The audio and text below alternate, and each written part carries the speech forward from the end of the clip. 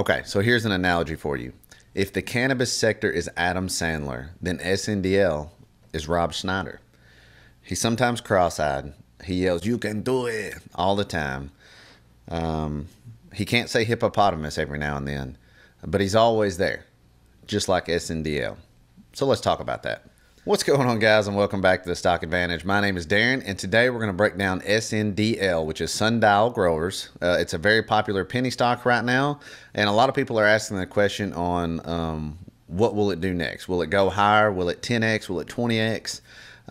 You know, I don't know about going that far, but I think it does have some potential to move. And so in today's video, I'm going to break down some of the specifics around that and where I see the price going for this stock in the future. So if you enjoy any part of this video, I'd appreciate a like, comment down below what you think of SNDL. Make sure you subscribe to my channel and click that notification bell so you can stay up to date. But without further ado, let's jump right into this. Okay, so first off, we've got to touch on the cannabis sector itself a little bit. This last week, it had a huge run up. And then, you know, if you were following it, by the end of the week, it had a nice little crash too. SNDL included in that. So what happened? So cannabis stocks are all riding a wave of new political changes. The future of cannabis looks pretty bright in relation to legalization and decriminalization, and then just further expansion across the globe. And then you pile that on with Reddit users and the Wall Street bets and retail investors jumping in. It kind of created this perfect storm of a major run up in the cannabis sector. And then as people took profits, it cooled off really quickly. But I think that there's a lot of potential here moving forward, and that wasn't just a fluke. I think that was just the beginning of what's about to happen in the whole cannabis sector, SNDL included. Okay, so as we get into this, just a reminder, this is for entertainment purposes only. I'm not a financial advisor, yada, yada, yada. You got it. Okay, so Sundial Growers. So before you trade a stock, you need to understand what it is. Right. One of my things is, you know, you don't want to trade a ticker. You want to trade a stock. So let's look at Sundial Growers just a little bit. So they engage in the production and distribution of flower, pre-rolls, and vapes. Operates through the following segments: cannabis, ornamental flowers, and corporate. Legal cultivation and distribution of cannabis products under federally regulated licenses issued by Health Canada. And then it goes on. So that's what the company does. They IPO'd a few years ago at around $11 a share, and then they have quickly dropped from that. They dropped almost instantly. You know, they've had some issues as of last year where all of the core management team resigned. They had half a ton of product that got rejected because of poor quality. So SNDL has had its share of troubles. So are they turning the corner?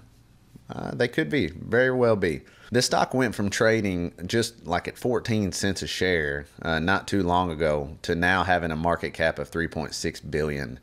Even before this last week of run up, SNDL has been gaining traction. It popped up to the 50, 60 cent range, hung out there, popped up to the 80 cent, and then it's kept chugging on and on.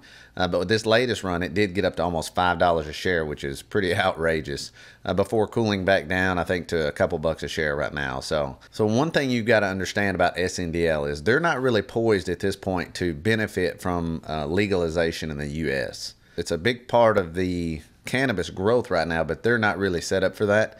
They're just getting the sympathy growth that goes with that. One thing SNDL has got to do is stop changing their product segments. Over the last several years, they've actually changed what they do a few times.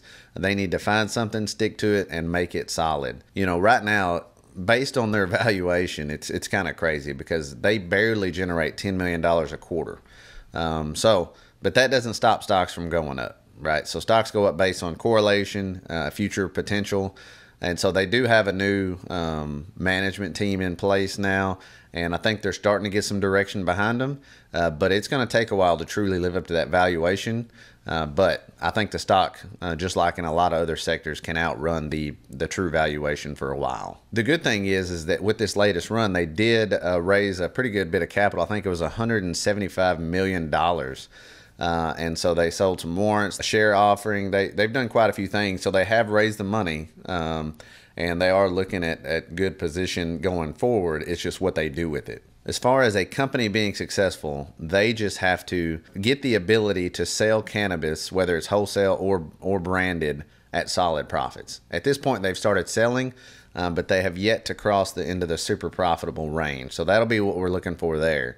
So that's just a little bit on the background of the company. So with all that being said, I still think this stock's going to go up. I still think it's going to go up quite a bit eventually, not overnight. It probably won't hit $5 again this week, unfortunately, but I think it has potential to go up. And the biggest reason being is sympathy.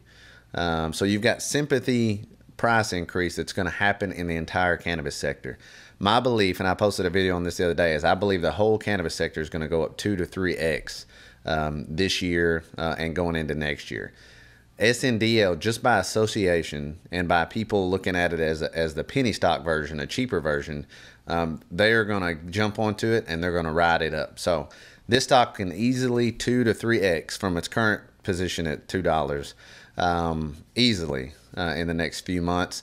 If any positive catalyst comes out, some legalization and those kind of things, or if the business itself starts to show some movement and some positivity, I think that this stock will 2 to 3x. So the key takeaway here, though, is that it is a penny stock. Penny stocks are inherently more risky. That's just how they are. So if I was going to put some money into the cannabis sector, I would put a majority of it into Tilray or into some of the cannabis ETFs like MJ or MSOS. MSOS is the U.S. Banking on the U.S. side. But anyways, SNDL is an interesting play, and I wouldn't mind putting a small portion into it. But just like any other penny stock, those should be a very, very small portion of your portfolio.